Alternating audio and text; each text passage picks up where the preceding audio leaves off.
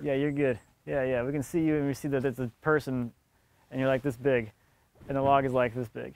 Hey everyone, my name is Matt. Welcome to my backyard. This time we're gonna be slabbing up this giant black walnut log here that my buddy Jeff brought all the way from Ohio.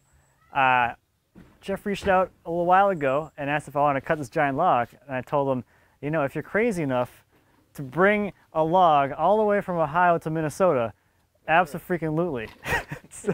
So as we're getting the log offloaded, Jeff's going to tell us a little bit about how he ended up with this big log and how he ended up here. What was it, like 800 miles? 900 miles? 800, about 800 miles. Yeah, there you go. Moving like 8,000 pound log, 800 miles. There's a lot of eights in this one. All right, so a year ago, I knew the homeowner, the property owner that had the walnut, and I asked if he would want to sell it, and he did. So we ended up working out a deal, and they cut the walnut down for me, and then I put it on my trailer and took it home. And then I started contacting people to cut it and saw your videos and everything, and I said, you'd be the perfect person to do it. A little bit of the backstory here on this log. Once I had it cut and had it in my property, where I have a bunch of other walnut that we intend to slab up, I want to make tabletops, and so we started slabsrs.com. My buddy Brian contacted me saying, hey, I saw that tree when it was standing, and the next thing I know, it's not there, there's a stump, and I want to know, I want some of that walnut. I'm a walnut fanatic. Do you really have it? And he tracked me down, and we had that conversation, and sure enough, I still had the log, and we figured out that we could bring it to Matt to slab it for us, and we're gonna take and use the slabs. Brian wants a couple. I'm gonna make some tables out of it. We'll probably end up selling some of it. So yeah, slabsrs.com. So this particular walnut crotch, it's 54 inches at the base. This tip to tip here at the crotch ends is 73 inches or so, give or take. It's about 7.5 feet long. We estimate it weighs right around 8,000 pounds using some of the apps. The center section that's narrower, that's about 4 foot in diameter. So we knew all that before we cut it. We got a little piece of metal here in the middle, which we didn't know until it was on the ground, but that's okay, we'll work around that.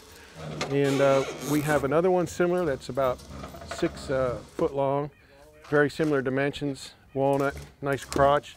Haven't cut it yet. And then Brian and I, in going through our discussions with what we're going to do and how we're going to cut these crotches, he ends up finding another one, standing walnut tree that he negotiated a purchase of that we haven't cut yet, that's even bigger than this one.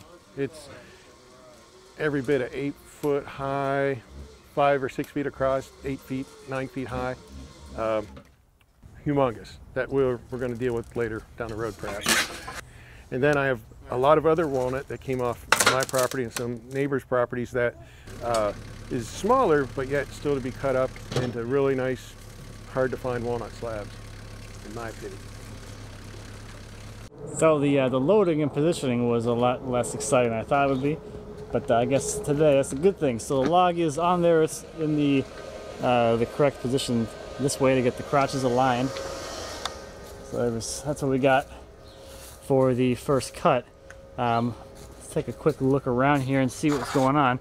It looks like there should be a pretty good amount of figure in select spots in here, so at least with the bark removed we can kind of see a bit of the undulation in the grain here. We got these little bump things here, so that should be some interesting grain and figure. And then let me see where we're on a few of these things. There we go. On the bark here, you can see the actual figure in the wood beneath it, kind of coming up through the bark. So we got a little bit of curl right in here, which is pretty exciting. Coming around here, this butt end is what, 50 something inches, so that's pretty big. And we got some more figure happening, of course, beneath this limb here. We got compression figure. So we have all the weight from this limb here pushing all this down here, and we got a little bit of rippling here, and hopefully you can see that in the bark. You can see the little ripples and things here. So there is some figuring here, as you would expect, but overall this is a freaking big log. So the saw is ready to go. We're gonna make the first cut and then take a look and see what we got.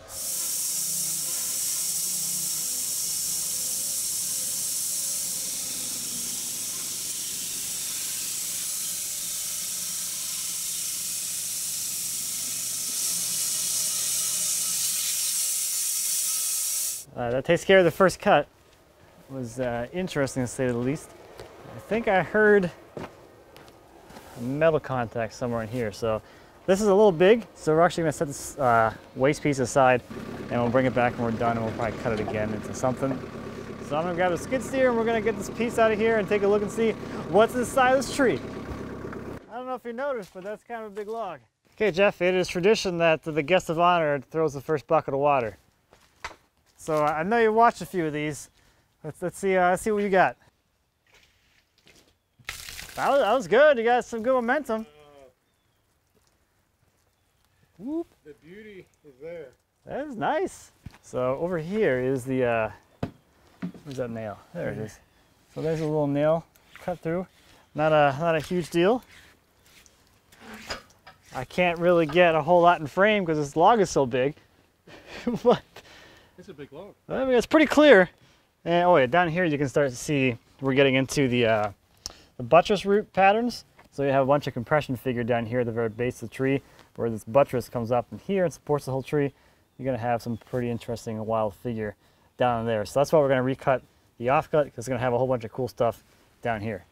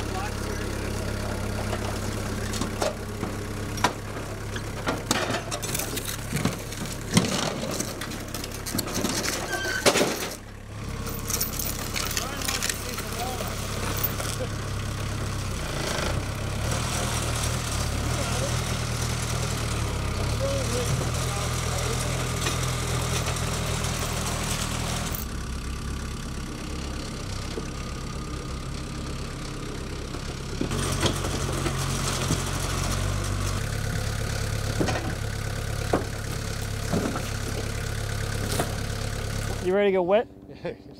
Splash zone. You weren't kidding. Oh yeah. Oh yeah. So as always with walnut, when you first cut it, it has a not super exciting color to it, but it will eventually oxidize to more of what's going on down here. So it's a little more greenish right now, but maybe in 20 minutes or so it'll be much more that deep purpley brown that we're used to. So I'm thinking with this thing, this is that wire that is over here. This probably just travels all the way through the tree to there.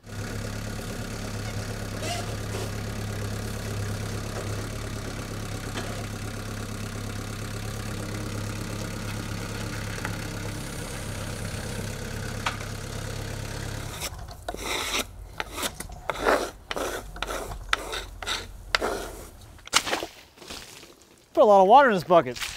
I like you. It's basically just clear with bursts of figure here and there.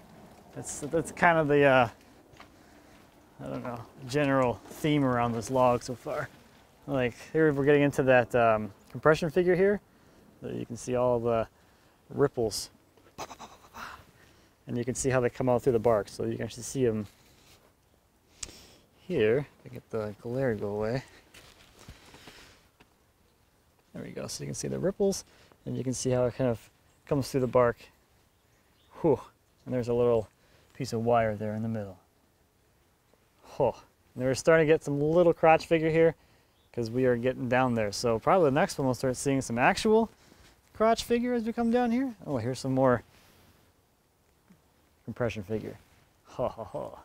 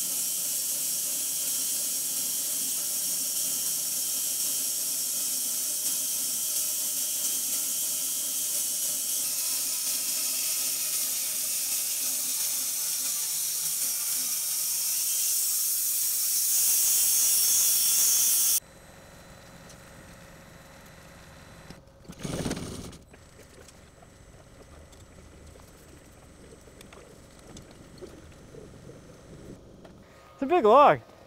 I don't know if have we said that yet? It's kind of a big log.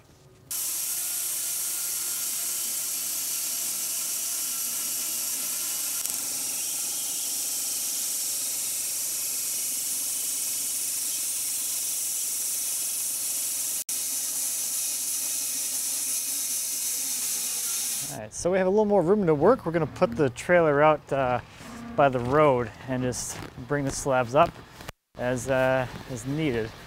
So there's a little more space.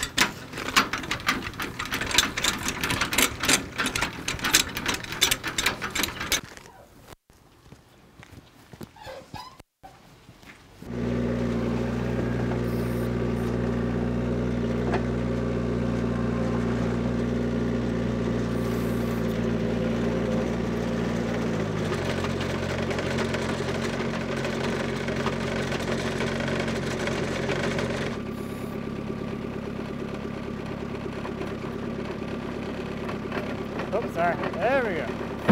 Okay.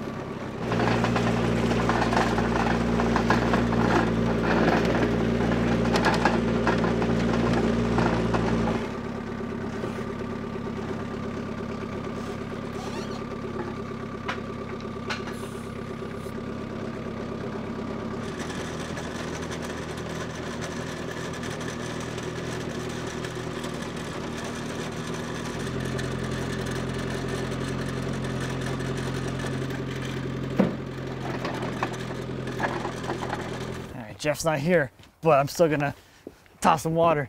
He's busy stickering wood. We're definitely into the crotch zone now.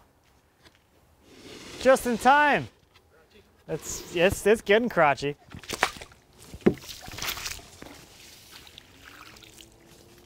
I like that little metal inlay there is a nice touch. Yeah, it's customized.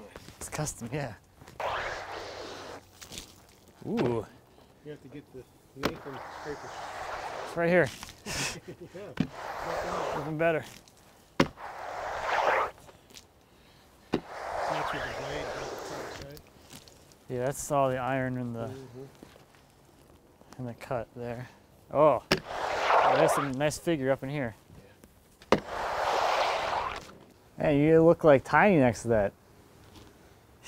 I look tiny next You look tiny. Well, make sure you get my good side. That's some scale for you right there. Yeah, that's definitely. Here we got the figure down here, the buttress. There you go, arm span. It is an arm span. We're looking at Almost 70, huh? almost 70 inches right there. That ain't bad.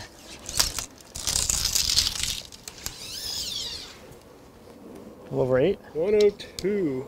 Nice. Over 8 foot. At the very tip. 40 inches. 40. And then up here, we're like probably a little less than that. 39.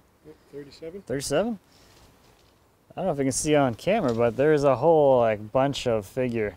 Yeah. All those ripples over there. Those aren't blade marks. Those are ripples. all. Right. That's all figure right there. So you have curly, walnut, all up this side here. Look at that. And then over here you get some of that compression figure with the ripples. Yep. And through here. So we got some ripply figured grain here. And the other side is all curly. Then we're starting to get into the crotch figures a little bit there. And then we have our little friend, like the copper jacketed steel wire thing right there. That's just beautiful. Fourth slab. Slab number 4. All right, let's get this thing on the trailer and take a look at another one, I guess. Yeah, it's awesome.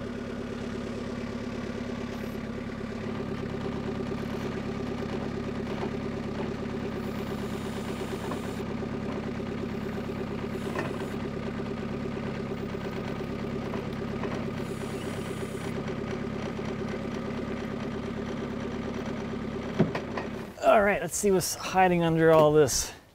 That is a big piece of wood. That was a fun one. Man, that is something. I think the next one's gonna have like the most stuff. And look out, you can see all this curl here. It's all curly walnut on this side right here. Walk around this side. This is where you have the some more of the compression curl, and we're getting into the crotch figure now. You can see another limb here, so it's like a tri-crotch at some point there, and then we got our little inclusion there. Oh man.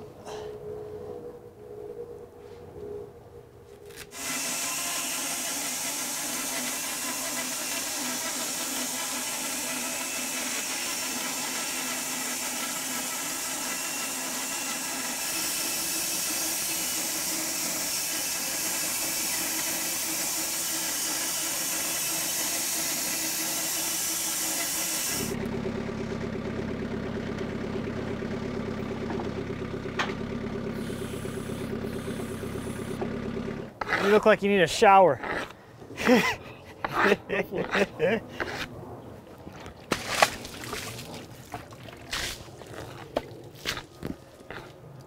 That's what it's all about right there. Throwing water on a piece of wood. The christening. Oh, that's a nice one. Yeah. I actually like this one better than the other one. There's your metal. Oh yeah. And the bark inclusion, that's But cool. it's on the line. And it's closer to the crotch than before. Yeah. Oh, hey, look at that. And it's got that inclusion, or whatever that is. Yeah, that's a bark inclusion. You can see the copper around it now? Yep. Yeah, real good. Yeah, yeah, that's nice. Got some nice straight grain stuff, and all the crazy stuff happens up here. There's our little piece of metal in there. We're getting some serious crotch figure action there. Look at this curl. That's showing up real good on camera now. Look at all this. That's all the compression figure from this big limb pushing down on the base of the tree. Oh. Oh.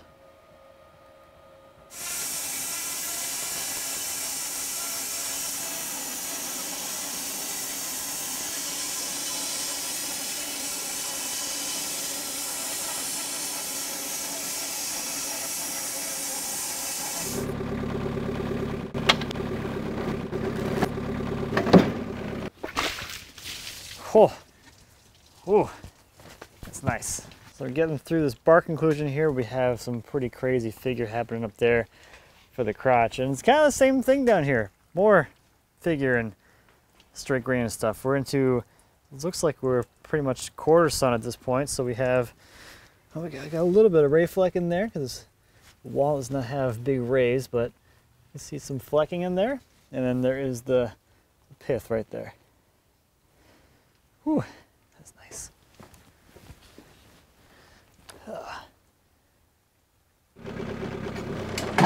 Oh! So much for that.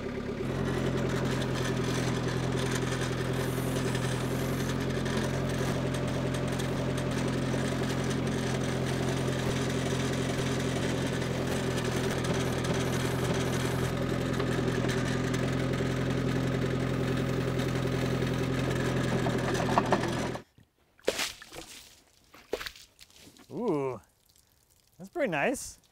All right, here's this guy. So unfortunately, I am running out of time here. We got family photos today. So let me quickly take a look at these last ones, and that's probably gonna be it. Okay, last one. Ooh. Ooh.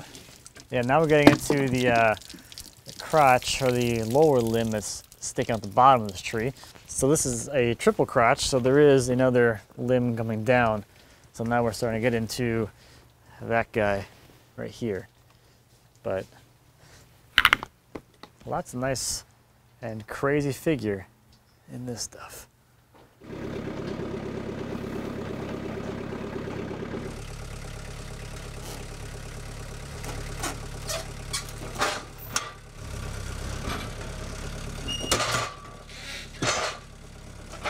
All right, so we ran out of time on Saturday. Pictures went about as well as pictures with 3 children 5 and under can go. It's basically like a struggle of, can you please smile? I know you know how to smile. Can you please smile for this? So I want to say a big thank you again to Jeff and Brian for coming up and experiencing this.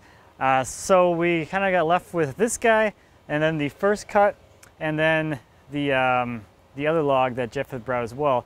He's actually going to leave for me, so that was a very nice gesture.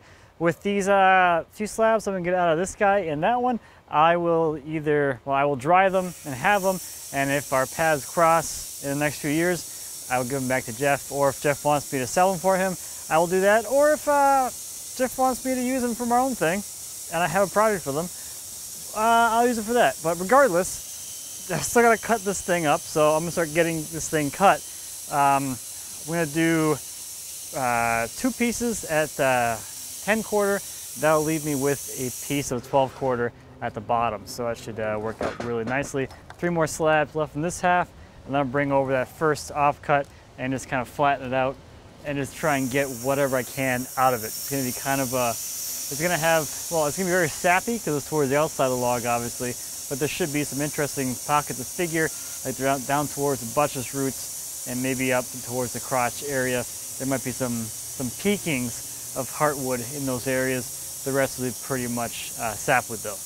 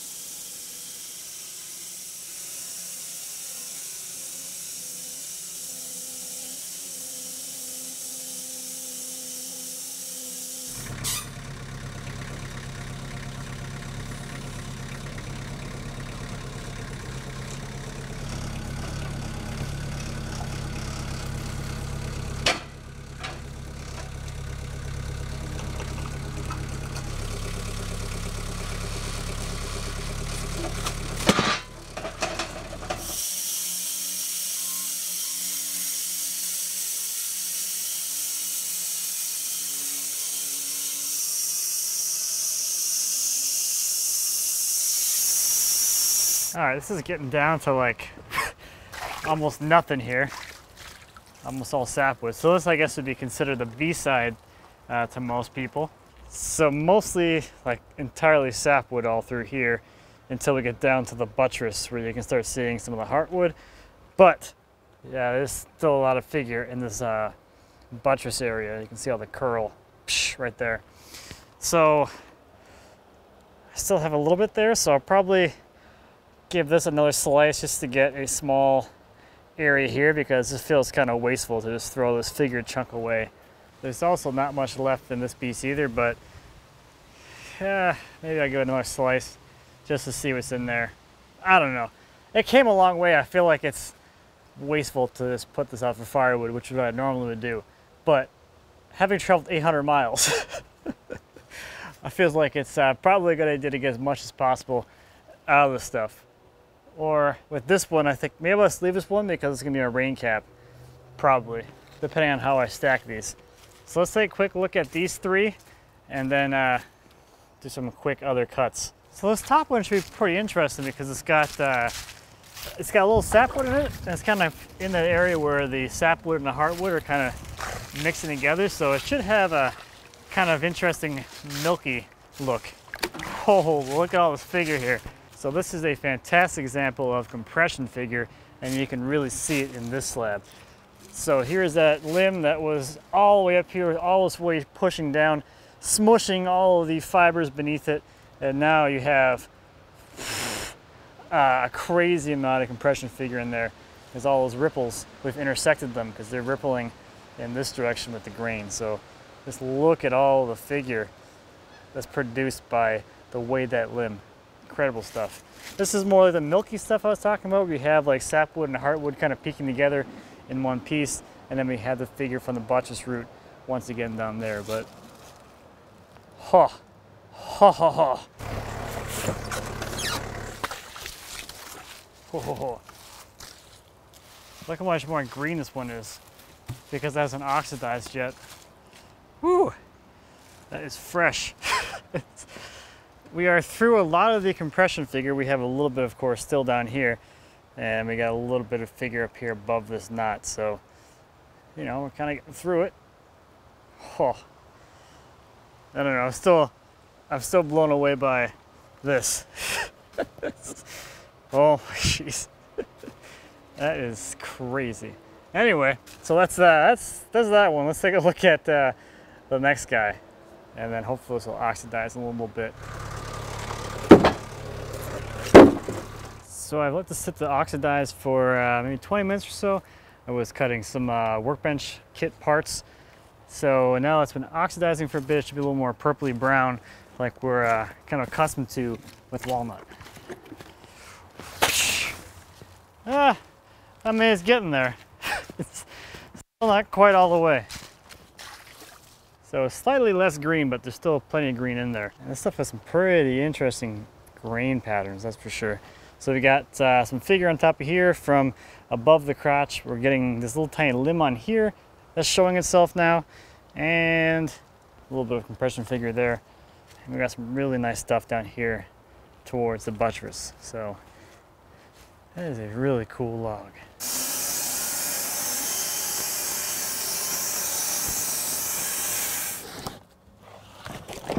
Not much there. Ugh. Not a whole lot of wood here. But that is cool though. It's a very cool, unique piece that could be used for something decorative, I guess. A little bit of figure here and there, but what's really cool about this one is like the pattern as the sapwood comes through the surface and kind of mixes with the heartwood. Very cool. And there's a little bit of figure right there from the buttress. So, a nice little small piece for something.